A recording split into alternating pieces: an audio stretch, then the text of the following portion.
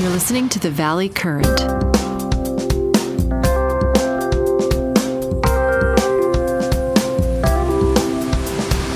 thank you guys for coming, and thank you for being on Zoom. My name is Jack Russo. I'm the chairman and CEO of a nonprofit foundation that sort of came up with the idea with Dr. Walter Bortz, who's here, and whose birthday, his 92nd birthday is shortly, and we have some birthday cake, and we're going to sing happy birthday at the end.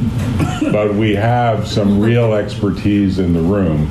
The Foundation for Creativity and Dispute Resolution is all about trying to figure out the future of law and litigation and how it can move from the current model to a new model. And by analogy, I think medicine is moving to a different new model. And we talk about the purpose of medicine, I'm quoting now Dr. Walter Bortz, is to actually assist human potential to its fullest. How do you put it, Wally? The assertion and assurance of the human potential. The assertion and assurance of everyone's human potential. So moving away from the repair model. So we fund and have funded this course. We hopefully provide enough funds that you get enough food out of the lunch.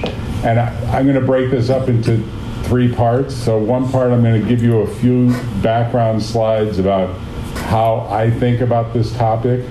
And then I'm going to provide you with feedback from the survey that you did. Hopefully you'll see some of that survey data about what are folks' expectations about lifespan versus health span versus work span versus monies needed for what might be called retirement or play span, although that's not a word that's used. And then the third part is we'll open it up to the questions because we have also a person that should be getting a Nobel Prize soon. I keep saying this to you, Dr. Leonard Hayflick, who discovered the Hayflick limit. You can go on Wikipedia. Their publications are all there. I think Wally has over 100. Leonard has over 100. Leonard has discovered something very famous. Now, this is also funded by my law firm, Computer Law Group. There's a business firm called Entrepreneur Law Group. There's a venture capital firm called Florence Ventures. We really want to move the needle on what the future looks like for both law and medicine. This concept of a healthy 100 years is this mission to imagine what Dr. Bortz is saying is really the purpose of medicine, which is this idea of making sure human potential will be extended, will continue to occur. Now, I can't say I sat through all of the classes. Last year we did it by Zoom, so I sat through more of them.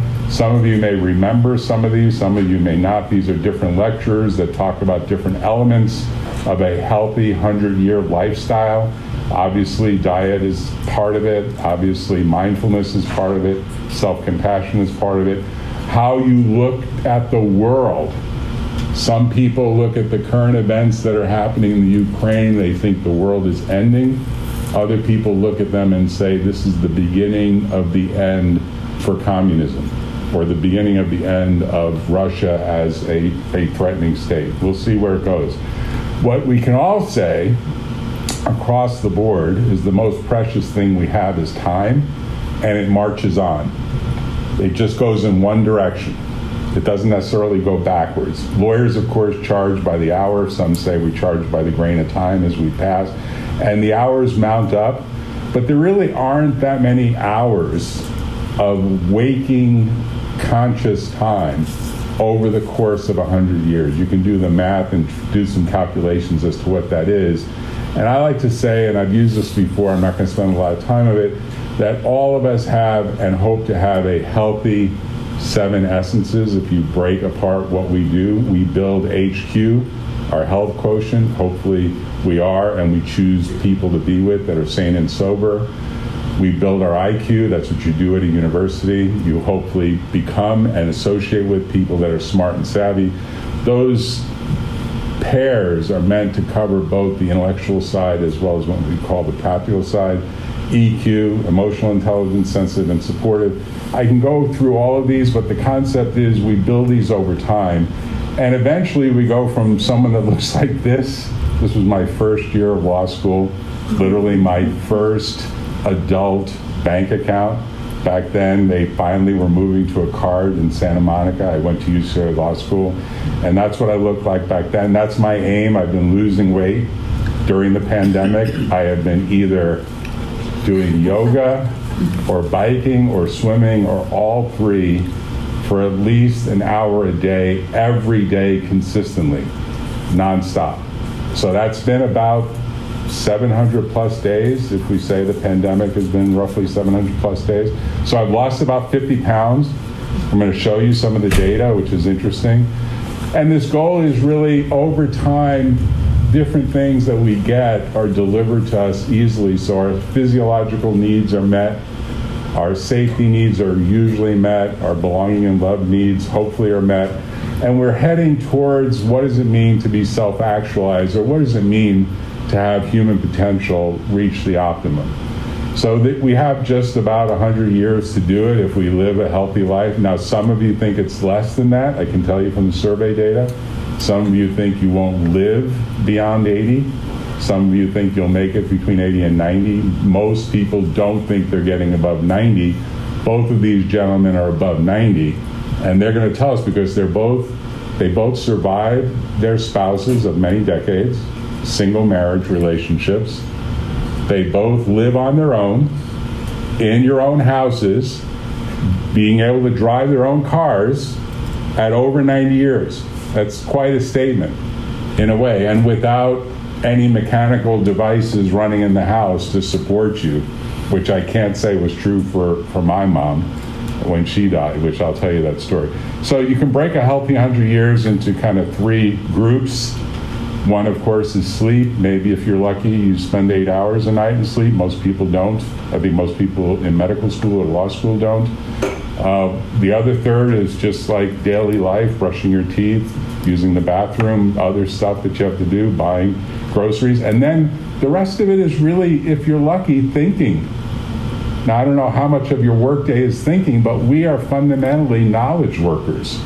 I mean, I started my life at age 6 working in my dad's grocery store in Brooklyn, New York, moving cases of tomato soup, Campbell's tomato soup, from the basement to the shelves and stamping them with the stamp because there was no computer that scanned the barcode. You stamped each can with the price and you changed the price. So there was hardly any thinking in that, but over time, as you become more of an intellectual, as you go to more school, as you become more educated, and thinking, of course, itself can be broken into very many categories, like, you know, seeking information, forming concepts, looking for a file that you can't find, and you're pulling your hair out trying to find it. We've all been through that. So this healthy 100 years, if you're lucky, is maybe less than 1 million hours, all things considered. And it should be at least 40 years of leadership or thinking like a leader if you excel in what you do. And in fact, most of you think your work spans will be more like 60 years based on the data, which was surprising because usually, historically, I've seen those numbers shrink, but maybe now post-pandemic, people think they have to sort of go much further. So there's more detail on these slides about what's health quotient and what does it mean to get to this length of time where you actually have lived a long life. Now this gentleman, World War II veteran, 112th birthday on Friday, May 11th of last year, so if he's still alive, he's going on 113. He smokes, he drinks, he enjoys life. This was America's oldest man, according to that news report. He doesn't match Marie Calment, who we think made it to 122. Whether that's true or not, we don't know. But I do want to say that as a general proposition, people are living longer. Now, are they actually extending their health span as well? In many ways, the lifestyle course is all about how can we make health span match your actual lifespan. So instead of the decline being a decline where you basically have lots of loss over time, it's like the lights go out at 112, or the lights go out at 122, or the lights go out at even 90, but without what I would call the suffering. And I just want to spend a minute, and hopefully this will work. I'm going to change the computer over to the lectern model because I want to show you some pictures of what I've been doing. So I dedicated last year's wrap-up class, which was about March of last year, so we were 1 year into the pandemic, to Wally's father. And I put this image up saying I dedicate the presentation. So this one, Wally, I'm dedicating to you and Len Hayflick, because you guys made it here today, came from your homes, were very mobile getting here, and basically said you wanted to be part of this class because we're going to have a question and answer and go through how do you guys do it. But I do want to explain that, Edward Bortz wrote one of the earliest treatises about what he called creative aging. Just happens to be a coincidental overlap with the foundation of creativity and dispute resolution, because I think law is becoming a creative solution type of approach. And I think that aging and creative aging is what many medical doctors who aren't just gerontologists will end up doing. And your dad was the head of the American Medical Association and had lots of publications and was very successful. But he only lived, if I recall, to about age 75, 74. So even though he was the master of the subject, he didn't, as we think about it, probably you thought he lived at the time a pretty lengthy life. But today, you wouldn't say that. Today, what you would say, he lost out on about 25% of his life. You'd say he should have made it to a healthy 100 years, just like you're on the march to the healthy 100 years. And you're already planning your 100th birthday, as is Len, as we speak. So he writes a book that talks about what does it mean to talk about creative aging. And of course, there's Wally as a marathon runner right up through your 86th birthday. Have I got the data right? Or longer? Wow. That's it.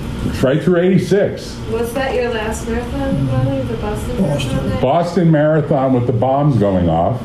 The guy was just convicted, and the U.S. Supreme Court just affirmed that he basically can be executed. Quite a statement. But that's Wally wearing the computer law group sweatshirt out there running. And I want to go to my mom for a minute because I do want to contrast. So that's my mom on her wedding day 71 years ago. 1951, April of 1951. They would have been married if they both were alive, but they're now both deceased. 71 years. That's quite a statement in a way. And that's my dad. Died about 5 years early at the age of 90. He was about 5 years difference to my mom. And that's me as their first son with a little bow tie on. Maybe they knew I was going to be a lawyer. And that's my lovely wife, Dr. Lee Suter, who's here. And thank you for being here. And that's my eldest daughter, who's now had her own 2 children, 2 daughters. So this is the reproduction aspect playing itself out. And that's sort of the extended family with my other daughter and her husband. So that's Danielle and Anne-Marie. And Anne-Marie's in the back with a big smile on top of Lee and her husband. And back all the way in the corner is her son. And that's her daughter, Anne-Marie's daughter, Paloma. And that's me with my mom, and at that time, Anne-Marie's 2 kids, Massimo and Paloma, when Paloma was maybe about 6 months old or less. And that's the 2 of them. So just to give you some background, but last year we moved to Florida. Actually, it's probably 2 years ago. So at the time, my brother had gotten sick, not COVID. There's a story, but I won't spend much time on it. And my mom just completely fell apart over my youngest brother's eventual death. And my brother should have lived far beyond his death at age 64, but he didn't. And of course, he smoked about 2 million Marlboro cigarettes over the course of his 50 years of, quote, adulthood from age 14. Wasn't really quite an adult. But this is my mom would routinely call the 911 service because she felt that she had a loss of breath or something. And they send a troop of people out from the Tampa Fire Department. I don't know, we would see this like every other month. She had her own cell phone. She would basically say, it's time for me to leave. And that's my brother. My brother was essentially in hospice for about 6 months period of time on that order of time. And that's all of us visiting with him, sort of on his final few weeks of life. He chose not to do any type of cancer treatments, basically said, I'm just going to accept hospice at the age of 64. That's my mom towards the end, getting a lot of support from a hospital. That's what it looks like to watch this over time. That's what it looks like to watch your younger brother over time. And that was a big motivator for me to start losing weight. A really big motivator. Watching the demise of people that you remember as very youthful, very strong individuals, and watching that deterioration over time. So this is me in the yoga class. This was a couple of years ago. You could see that I'm still pretty fat in that picture. Of course, I'm not exactly thin now, but I'm heading in the right direction. And this goal was to keep challenging yourself and to stay out of anxiety as well as out of boredom by growing skill in yoga, in swimming, in biking, and extending yourself. And so that's kind of a little backgrounder to this watchful period over the period of COVID, watching relatives come to the end of life, watching how they come to the end of life, and saying, I don't want to get to the end of life in the same way. So hopefully everyone has been able to see this. I don't know if they have. I don't know. Are we sharing? Are we able? Is it actually going to the shared screen? It's going there? Okay, so we're able to see it. Okay, good. So conceptually, I was marking a blackboard with each yoga session. So every day in the yoga studio, this is a big motivator, by the way. If you actually show publicly what you're doing to the rest of the people in the room and mark, strike by strike as you go along, they expect to see that. Like, they basically push you to see that. So if anyone wants to learn something from that, there's something to be said. And of course, I also shared the 7 essences idea. So my blood pressure at the start was something like 180 over like 90, very high blood pressure, no medication. Eventually dropped to 114 over 66, and then 109 over 64. And I think today it's like something like 100 over 62. And I'm in my 60s. So people are like, what do you do for a living? Do you meditate? Like, what's going on? And they're pretty surprised. So the final slide on this is success at age 4 is not peeing your pants. And then you can go down the list, and at age 80, success is not peeing in your pants, right? I mean, it's pretty much a cycle there, right? There's a real cycle there that plays out. So before we go to what I would say is the provocative statement, or the provocation and the reason for having both Dr. Bortz as well as Dr. Hayflick here, I want to play at least part of this video because it's very provocative. There's a gentleman named Dr. David Sinclair at Harvard. In fact, Wally invited him for some class here at Stanford years ago, right? So I'm going to tell you how I came to learn of his work. So I've been, because of Healthy 100 Years, the nonprofit, and because of the goal of trying to figure out what can we fund to sort of help medicine make this transition, just like we're trying to get law to make the transition, I've been reading a lot of books about aging, starting really with Dr. Bortz's dad's book about creative aging, because that is like the first major book on the topic.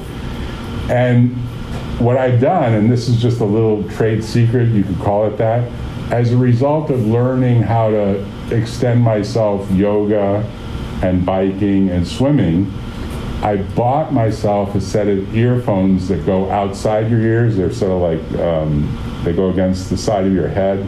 They're called like skull phones. So I ride the bike while listening to books on tape. So this is like a 2-for-1, because you're listening to a book on tape while you're riding the bike. Now, you can even get these earphones while swimming, so you can actually listen to a book on tape while swimming. Although my head is not oriented towards that, because when you do a flip turn, the headphones come off. It doesn't work for me, and I do the lengthy swimming. So I've been listening to books on tape, and because I'm interested in aging, these topics get pitched to me. So David Sinclair's latest book got pitched to me by Audible, and immediately I was like all over it. And as a result of getting that book, I said, I've got to bring some quotes of that book into this room, because there's some provocative stuff in that book about how maybe we can solve aging as though it's a disease and as though there's a cure for it. Very provocative statement. I said, I've got to get those quotes into the room because I've got to pitch those to both Wally and Len and see what they think about that, because I think fundamentally you both believe, but I'll let you say it, that there are fundamental laws of physics that trump the biological processes. Even if you could reverse the biological processes of aging, there's laws of physics that make even automobiles that are made out of stainless steel eventually deteriorate over time. So let me just play this video for a few minutes and just listen carefully, because there's a lot of provocative stuff on here, and I think hopefully we'll get the gist of the background to the questions I'm going to assert that Wally and Len should weigh in on. This one looks old, but they were born on the same day. They're the same calendar age. How is this possible? In recent years, aging researchers figured out how to accelerate the age of a mouse to make it grow older faster. But they can reverse aging symptoms in mice too. They have a molecule that we put in their water called NMN, and their muscles appear younger and they can run further. They get new blood vessels, they have more blood flow. These are old mice becoming numb within about a week or so. Anti-aging molecules that work in mice don't necessarily work in humans, but this is already generating a lot of buzz as a way to extend our healthy lifespan. So what does emerging science tell us about our future longevity? How might we be able to stop, slow, or even reverse aging? I'm diving in to try and reduce my inner age in this Future You with me, Delise You. First, I got my blood drawn and sent off for analysis. I wasn't allowed to shoot in the lab. Sorry you couldn't see it. It was just a needle going in my arm, and the blood came out, and it filled 3 tubes. Then I went to Boston to get my results at a company called Inside Tracker. They use a handful of biomarkers like blood glucose and vitamin D to predict lifespan. They had bad news for me.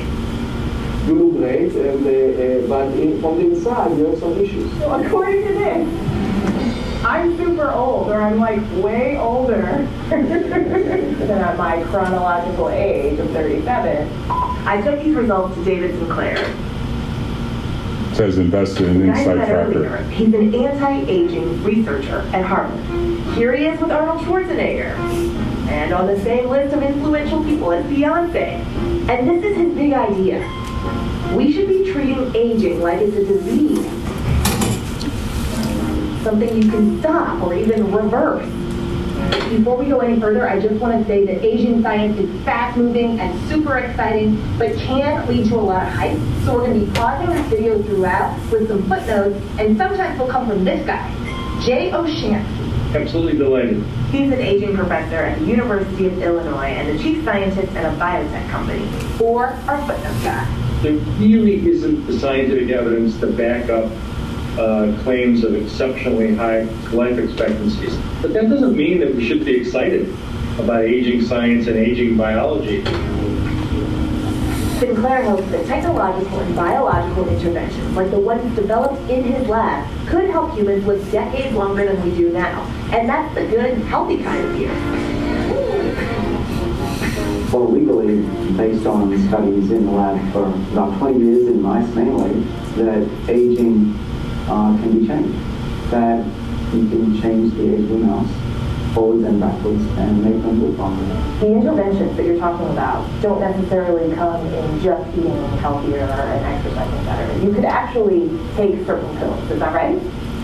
Well, yeah, the best thing right now is just exercising and be hungry a little bit. What we're working on are what would be pills that could be taken to augment a healthy lifestyle that we all, of course, undertake. Using a pill isn't here yet. The medicine that the mice got is just being tested now in humans. Well, we're not mice, and we don't react the same way as other organisms to potential therapeutic interventions. So it's premature for any of this to enter into the world of medicine and public health yet, but it doesn't mean it won't in the future. So here's a primer on how this anti-aging molecule could affect how aging works.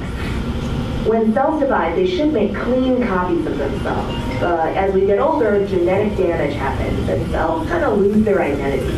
The copies aren't as clean, leading to aging signs like gray hair or weaker joints, or even known killers like cancer. Geneticists believe we can extend lifespan by preserving that cellular information as it passes on to new cells. One way we know we can do this is by stressing out our cells a little bit with exercise or eating less. Because when we exert ourselves or go a little hungry, our cells produce more of a molecule called NAD in our genes.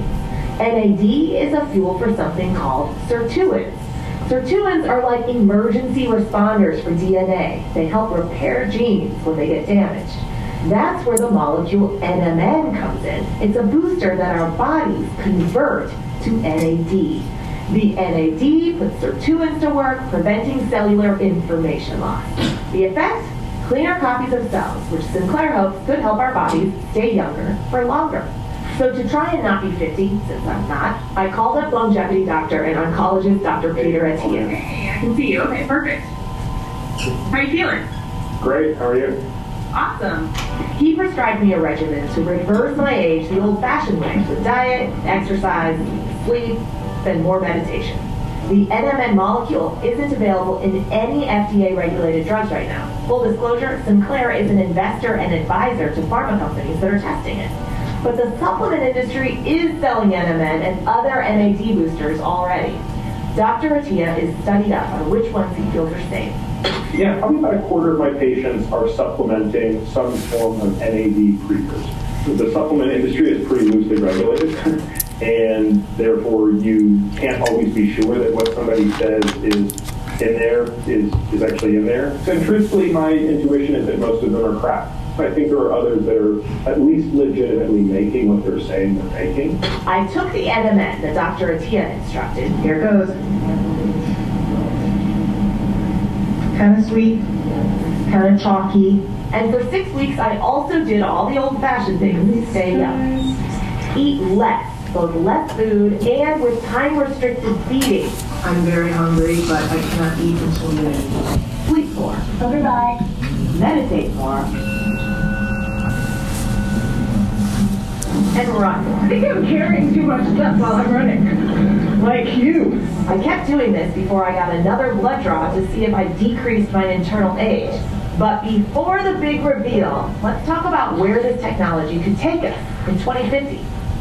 In the year 2050. Given the aging research you have been involved in, how will we become superhuman by 2050? Well, one way that could happen is with this reprogramming technology we discovered. Reprogramming our cells. Listen up, this is wild. Reprogramming our cells really is beyond the anti-aging molecules being tested now. So this is really early days. So it could be like Deadpool, where you break your spine, break your neck, cut your face, and then you turn on the reprogramming and you feel like you're a newborn. That we're already doing in mice. We're restoring vision. And we don't know where it's going, but by 2050, we're going to be able to restore a lot of things that get damaged.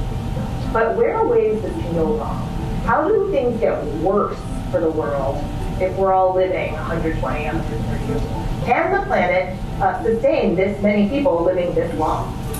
Well, if we all live forever, that's not going to work. We'll have to find a new planet. Another bad scenario is we have a lot of people around just taking up jobs and politicians who will stay in power for centuries. That's concern. Yeah, I'm mostly worried that the economies won't grow to keep the number of jobs. What's it for? What are the ethics that need to be considered? So one of the ethical issues is who can afford these medicines. If they're all very expensive, then we have a disparity where the rich are living 20, 30 years than the rest of us. Okay, David Sinclair, what is super likely to happen by 2050? Well, in 2050, we should have medicines that allow us to live another 10 or 20 years in healthy life. If reprogramming works, we can those reset organs and replace them, then we could live a lot longer than that. Okay, big reveal. Did my hard work pay off? Could I reduce my internal age? Results review.